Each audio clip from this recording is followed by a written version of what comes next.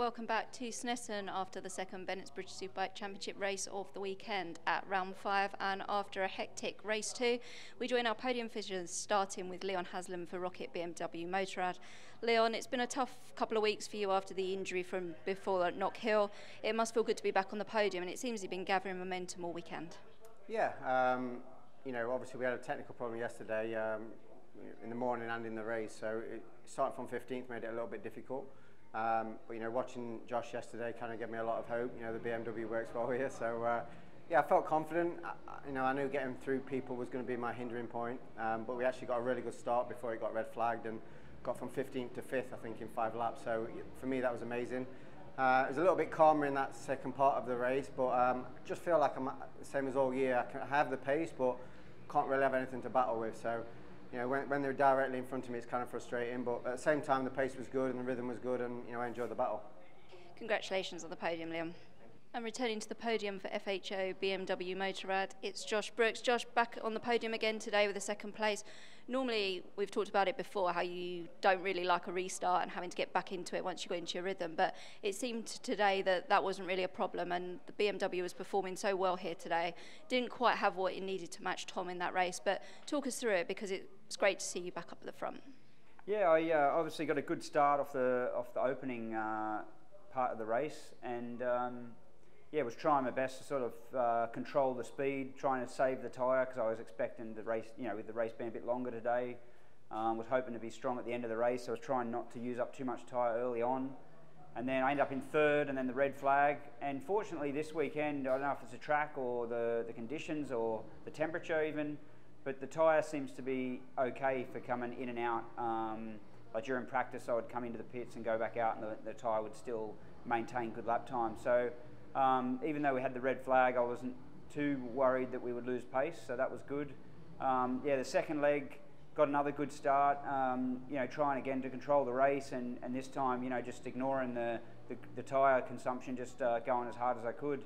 But yeah, it didn't seem to have the same feel and speed as I had yesterday, so the bike's the same, so we just need to look at you know, what variations we could have experienced from yesterday to today. But fair credit to Tom, he rode a better race than me and was superior, so definitely deserved the win. So you know, we can focus now on trying to improve some of our weaknesses and try and put a better race together for race 3.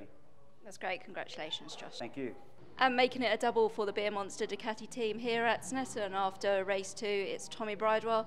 Tommy, yesterday you had great pace. There was a real fight to the finish yesterday, but the restart, you seemed to get to the front, made your move on Josh, and then pulled the pin as the battle behind you seemed to sort of trip everybody up a little bit. Talk us through the race and how you approached that one, given that we had the restart as well. Yeah, to be honest, a little bit like Josh said, we've done our homework over the, I won't bore you with a long story, I'll make it short, but we've done our homework over the weekend of doing that in out of the pitch, but also doing longer runs.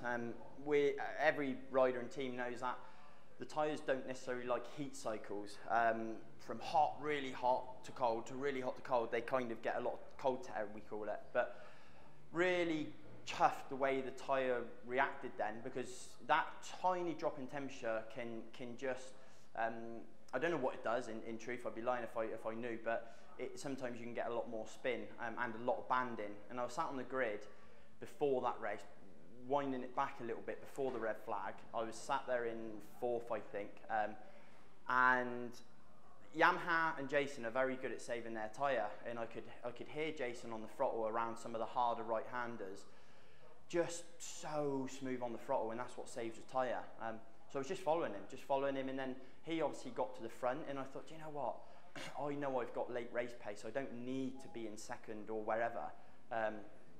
Anyway, it got red flagged, so I've been involved in them races before, 8 laps, you get a lot of heroes, handlebars and arms and legs, and obviously I've had my fair share from Christian.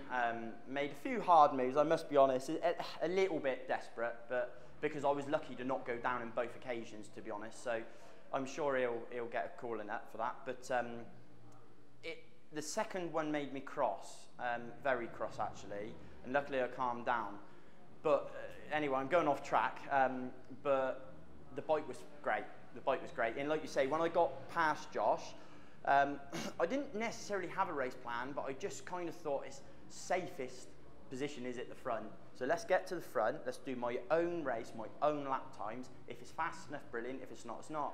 I come over the line and saw 0.3, and I wasn't stressing too much. Sorry about that. I wasn't stressing too much, but when I saw 0.3, I thought, okay, let's push a little bit harder. Good, 2, 3 odd laps.